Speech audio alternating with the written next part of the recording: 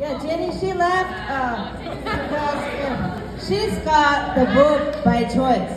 So, yeah, so it's a lot better than mine. I'm just reluctant to have it, you know. And the camera, of course, give it up to camera, yeah, because all night she's been talking about she's shitty water. Wow, Jenny, what you're really telling us is that you're clean. You're anal ready. Is that what you're trying to say?